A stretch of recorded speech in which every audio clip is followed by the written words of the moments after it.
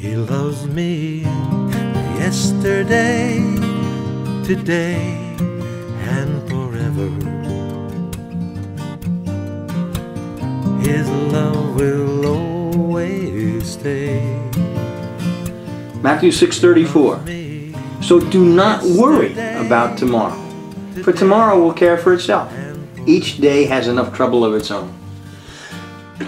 That's the truth. So he's been talking about this, and now he says, okay, so don't worry about tomorrow. Don't worry about, what you're going to eat, what you're going to wear. Don't worry about it. Why? He's explained why. Because of your value. It boils down to the reason you don't have to worry is because of how much God the Father loves you. That's why you don't have to worry. Now, so he's talking about don't worry about tomorrow. That means you're supposed to live today. Now, I'm going to say this because it appears to me by the observation of my 68 years of life that most people either live yesterday or they live tomorrow. Right. The future, the past. They're living in the glory of the good old days, or the way things used to be before the job market collapsed, or the way things used to be before the housing market collapsed. Or they're hoping for. They're living into tomorrow. It's going to be great once I get. It's going to be great once I have. It's going to be great once. And so they're living, their life is wrapped up either in yesterday or tomorrow. And Jesus is saying, no, live today. Live today. Now, let's just talk about yesterday for a minute, all right? Don't live yesterday. Brethren, I do not regard myself as having laid hold of it, but one thing I do, forgetting what lies behind, reaching forward to what lies ahead, I press on towards a goal for the prize of the upward call of God in Christ Jesus. That's Paul in Philippians chapter 3. Forgetting what lies behind. Now, for us, the redeemed, our past is the testimony of those who have gone before us. It's not what happened to you yesterday, last week, or last year. Okay? Our yesterday is this.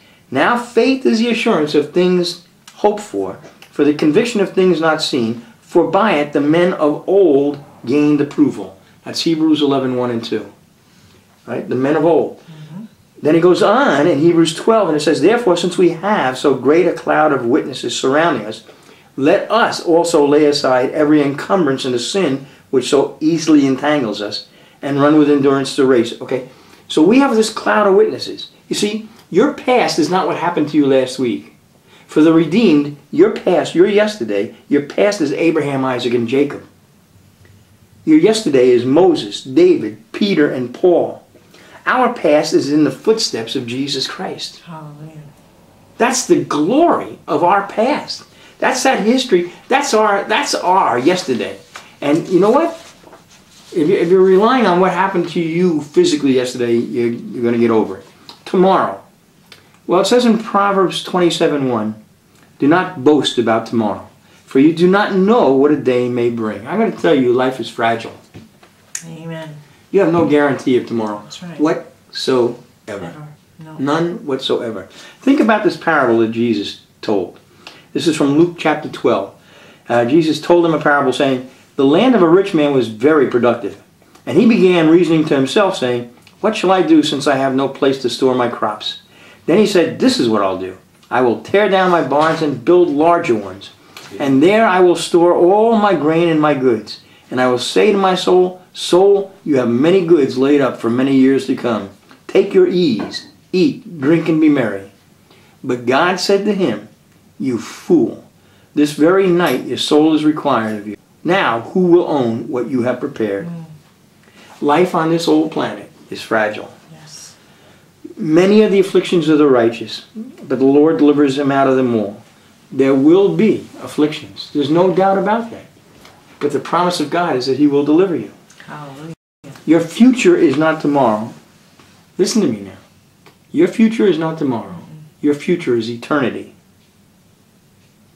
The perfect peace that we've been talking about, the perfect peace that we're to have, that wipes out all anxiety, the perfect peace that wipes out all fear, is based on your assurance of your future.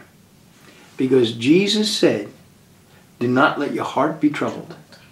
Believe in God, believe also in me. In my Father's house are many dwelling places. If it were not so, I would have told you. For I go to prepare a place for you. If I go and prepare a place for you, I will come again and receive you to myself, that where I am, there you may be also. Amen. John 14, 1 through 3. Your future is assured. You don't have to worry about tomorrow. Jesus Christ has taken care of you tomorrow. You don't have to try and live in the past, because you have a glorious past that you can recall. It is Abraham, Isaac, Jacob, David, Peter, Paul. It is the saints that have gone on before us. So now what you can do is you can focus on today and live today to the fullest, so you don't miss out on God and the things of God. Day by day.